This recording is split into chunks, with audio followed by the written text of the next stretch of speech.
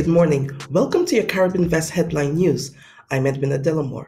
Here are your headlines for today. U.S. Commerce Deputy Secretary to travel to Puerto Rico. Data Protection Breach Investigation. Regional Water Action Agenda approved for the regions. From February 6th to the 10th, the U.S. Department Secretary of Commerce, Don Graves, will travel to San Juan, Puerto Rico to announce funding for Puerto Rico and address the importance of responding to the economic census, the official 5-year measure of American business and the economy.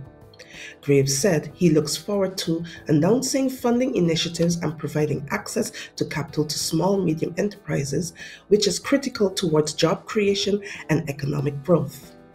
On February 8th, Graves will participate in a roundtable discussion at the Puerto Rico Manufacturers Association to discuss how the government can help with capital, labor, and workforce training to aid better access to funding made available for Puerto Rico's recovery and renewal. To read more on this article, go to commerce.gov.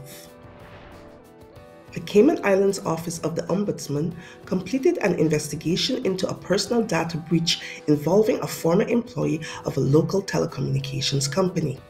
The ex-employee allegedly shared customers' personal information with a police officer who used the information for personal use.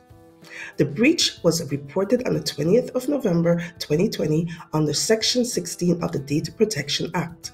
Further investigation led to criminal charges against both parties under Section 54 of the Act. It is important for all public and private sector employees to be aware that the access to and the processing of an individual's personal data must be done fairly and lawfully and only for the purposes for which the data was provided, said Sharon Rollstone, Ombudsman. To read more on this article, go to CaymanTimes.com. KY.